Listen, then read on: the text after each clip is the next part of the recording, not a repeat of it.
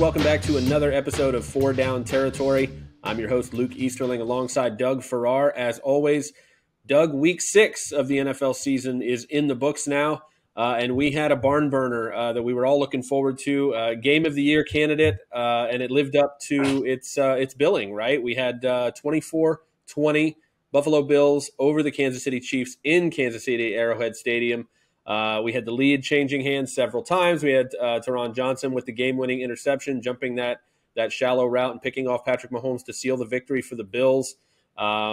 Just an incredible opportunity for a comeback there, just like we saw in the divisional round of the playoffs last year. Mahomes didn't get that because of the interception, and the Bills get the last laugh on this one. But now with the Bills at 5-1, Chiefs are 4-2. Are either of these teams better than the Philadelphia Eagles right now, who, again, are still the only undefeated team in this league after their win over the Cowboys on Sunday?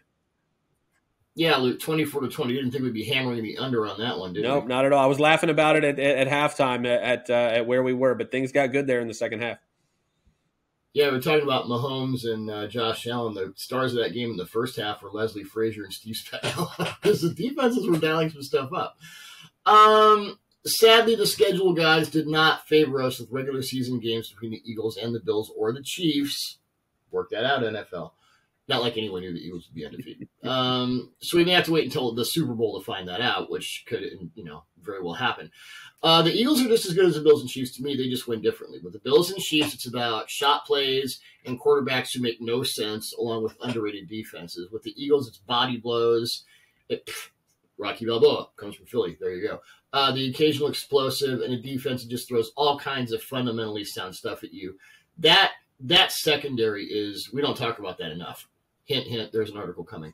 The Eagles may drain the gas out of your car as opposed to blowing it up, but that doesn't make them any less impressive.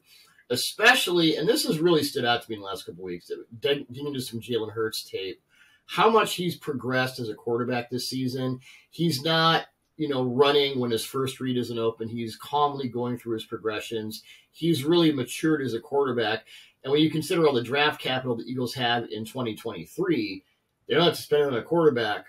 They are in high cotton. So it's not just this year. It's, what Howie Roseman and Nick Sirianni and his staff have done, it's pretty impressive. And I think they're, because you can be undefeated and be average. Like the Vikings, I think, are 5-1, and I'm like, they don't look like a 5-1 team to me. The Eagles look just fine as a 6-0 squad. Yeah, and I think they really answered this question, the Eagles did, with the way they responded in game Sunday night against the Cowboys, right? Because they got out to that huge lead, and then the Cowboys started chipping away there in the second half, got it back to a reasonable game, and then that's where you find out a lot about how a team is built, right? You find out a lot about the identity of your team when those moments come, and the Eagles put them away, right? They did big plays on defense, big plays on offense, scored points, pulled away, and put their foot down at the end of that game to make sure they stayed undefeated. The way they responded to that kind of in-game adversity and having to hang on to that lead and build it up again, I think tells you everything you need to know about where this team sits among the rest of the league. They had the Lane Johnson injury that they had to deal with, all that momentum that Dallas had started to build up, and they were able to overcome that. So, like you said, they beat opponents with kind of a frustrating recipe, right, where it's just those body blows over and over and over again. It's not necessarily big chunk plays, but they can do those when they're there. But, they may have their shortcomings, but they've still figured out a way to win every game, right? Something neither of the other teams that we just mentioned, the Bills and the Chiefs, have been able to do. They've got a couple losses on their record. So they're all in that kind of same conversation or echelon right now, but really until they lose, the Eagles are in a class of their own. Yeah, I think that last touchdown drive, it was like 463 plays, and it took 3 games and, 9,000 yards or something like that. It was almost as long as Astros Mariners the other night. Sorry to bring up a sore subject there in Seattle, but yep, that was a tough one. It's estimated that Dak Prescott will be able to return to the field in Dallas next Sunday against the Detroit Lions. If that's the case, Dak gets 2 kind of get right, get well games against the Lions and the Bears before the Cowboys go into a bye week. Adding a healthy Dak Prescott to what that defense is doing in Dallas right now, does that put the Cowboys in that same elite tier as the Bills, the Chiefs, and the Eagles right now? I think it does. And I wrote about the Cowboys defense this week, and The Cowboys ran into the worst possible scenario for their defensive fronts in Philly's offensive line because they're so disciplined, they're so technique sound. Even when they have backups, as long as you have, Landon Dickerson, Jason Kelsey, obviously Lane Johnson, who with Trent Williams out for the year, that guy's the best offensive tackle in football, period, end of story. But when Johnson left with a concussion, all of a sudden Micah Parsons was eating as he does. And the offense came back from a 20-0 first half deficit to make the game 20-17 close before the Eagles were on the 13-play, 93-yard touchdown drive, so I didn't exaggerate too much. In the fourth quarter that sealed the game away. The Cowboys were able to do all this with Cooper Rush throwing up helium balls and giving the Eagles 3 really bad interceptions. You had Prescott's physical ability and predilection for carving up defenses. I mean, he reads the defense as well as any quarterback in the league. I don't think there's a lot of separation between the Cowboys and any other really, top-level team. Yeah, I think it's possible that they could be on that level, and I see flashes of it, but really it's going to come down to the offensive line for me. They've got to be able to protect Dak Prescott, keep him healthy once he gets back, and they've also got to keep opening holes in that for the ground game. Tony Pollard and Ezekiel Elliott have proven to be a really great tandem in the backfield there. Dak has plenty of playmakers in the passing game. He's got Michael Gallup now at full strength. The defense is obviously one of the most talented groups in the league. On paper, this team has everything necessary to challenge those other 3 teams we mentioned, but they've really got to hold up in the offensive trenches for me to be able to believe in them. I think one of the things that impressed me about the Cowboys in the Eagles game last night is they were opening holes against Philly's 5-man fronts, even when Jordan Davis was on the field. And that's not something a lot of teams can do. So I get it. I know Tyler Smith at left tackle, the rookie, who they thought was going to be a guard, he's been up and down, but I think he's been more ready for that role than I thought. And you kind of extrapolate that forward and say, well, if he develops, then they've got, I think they're fine. We're already on the back end of October here, which means we're not far away from the trade deadline in the NFL, which is coming quickly on November 1st. After Matt Rule was fired last week in Carolina, rumors, it didn't take long, right? The rumors are swirling already about pretty much every talented player on that Panthers roster. Brian Burns, the pass rusher, Derek Brown, the defensive tackle, DJ Moore, the wide receiver, and obviously running back Christian McCaffrey, their names kind of being on that trade market, obviously assuming there's some sort of fire sale going on in Carolina. It doesn't feel like it's going to be quite that bad, but obviously there's going to be some movement, and McCaffrey seems like a popular name. If you look around the rest of the league, though, opening the spectrum up to really any available player that might be on the market, what's one trade that you would love to see go down before the deadline? Yeah, apparently it worked for Robbie Anderson, who's now, I guess, in Arizona after his little tantrums. Can't win with him. Can't coach with him. Can't do it. Sorry, little Mike salute. You were only missing the taking the pads off and throwing stuff into the stands and then jumping jacks in the end zone. That's what I was waiting for. I know, right? I know that McCaffrey's injury – I'm going to stick with Carolina because I know that McCaffrey's injury history and his contract was an unfavorable duo, but I cannot stop thinking about what the Bills' offense would look like with Christian McCaffrey on the roster. He is stuck in stack box purgatory with Carolina's horrible passing game. I don't know if you saw P.J. Walker's passing chart. I did. Wow. I did. It was not fun.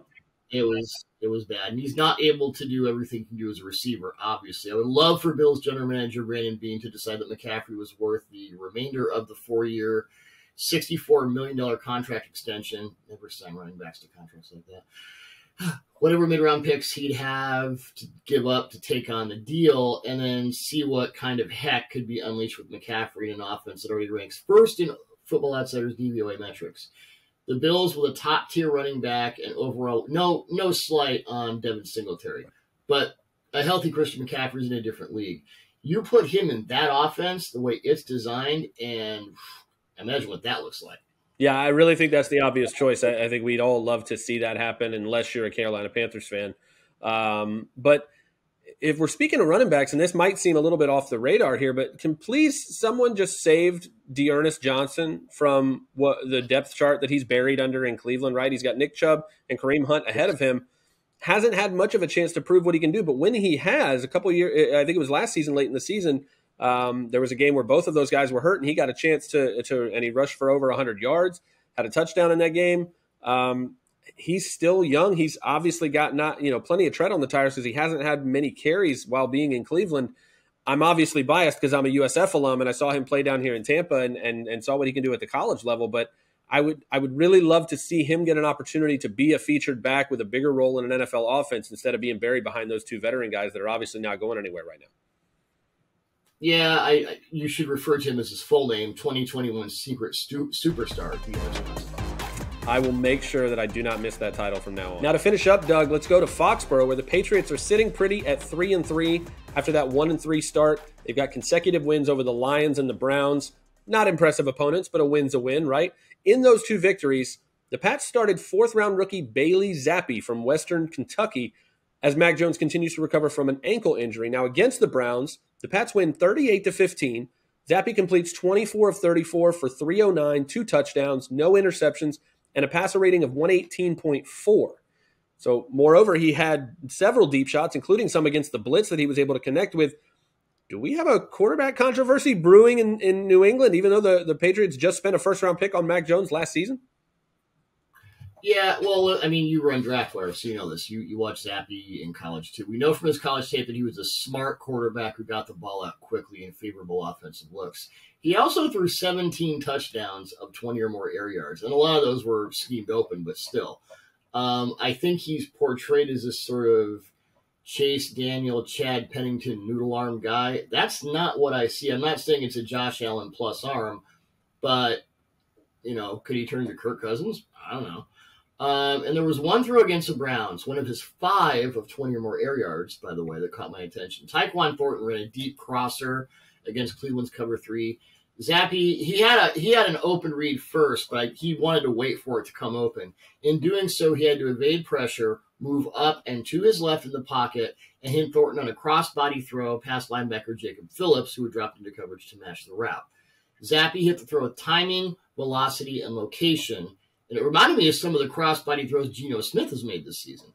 I don't know what's in Bill Belichick's head after Zappe's 2 starts, but my thought after that throw and other throws studying his tape this morning, Monday morning, was I don't know if Mac Jones makes all this happen. I think Mac is more limited as far as, throwing on the move. He's an average deep ball. I think Zappe is a better deep ball thrower than Mac Jones is. Maybe the Patriots can open up a little more of the playbook with Zappe than they can with Jones. And if that continues, there is that story a couple of decades ago about the low-drafted quarterback who took over for the injured starter. I don't remember his name, but if you Google it, you can probably find out who that is. Yeah, and down here in Tampa, I think we've heard of that guy. He's done a few things down here the last few years. I think Elliott is offensive line for one. Don't get me started.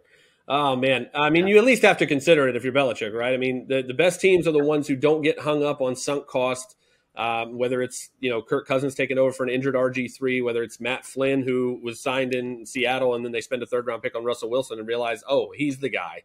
And they went with those guys and rolled with those guys and were able to win some games. So I can't imagine a team and again, a coach like Bill Belichick, who obviously just will do whatever it takes to win. I don't see him taking it personally or doing whatever to make sure Mac Jones is in the game because they spent a first-round pick on him last year. He wants to win games, and if Bailey Zappe gives him a better chance to win games and, like you said, open up the playbook a little more because of what he can do in some of those areas where Mac Jones might not be as good, I feel like you have to consider that, right? I mean, especially once you start winning games as a quarterback, the locker room starts to rally around that guy, right? Because he inspires belief in that team that he's going to get them where they need to go. And if he continues to push this offense to new heights, I mean, I think old McCorkle might be a backup for a little while if this continues, right? He was a first-round pick a year ago, but it's hard to imagine that not happening if Zappe keeps winning games. Wouldn't it be so Belichick to get a couple of first-round picks from a team for Mac Jones? You're just like, oh, God, he did it again. Obviously Drew Bledsoe had the huge contract, and Belichick will always say the better, and coaches always say that. Most coaches don't actually believe it. Belichick believes it. He's ruthless in that regard. So, yeah, we'll see what happens. But, McCorkle might be, his ears might be burning a little bit. And I read the transcripts after the Browns game, and it seems like the veterans, and I was in the locker room for Russell Wilson's rookie season, and I saw how immediately the veterans, guys like Lawyer Malloy, just guys you wouldn't expect to go all in on a rookie quarterback, were all in on Wilson. Like when training camp started, they're already there. And I'm not saying it's this same way, but the way the veterans are talking about Zappe has me thinking there's at least some, I don't know about controversy because we like to, bring those things up. The Hello Cowboys. I don't know about controversy, but I think there is an element of, hey, this guy's better than we thought he would be. Well, we're excited for another week of NFL action next week, Doug. Hopefully it'll be just as wild as the one we just had. Hopefully we get a game somewhere along the lines of the Bills and Chiefs and what they did for us this week. But either way, I'm sure we'll have plenty of storylines to break down in next week's show. We thank you, the fans, for joining us every week. Once again, for Doug Farrar, I'm Luke Easterling, and we'll see you next time.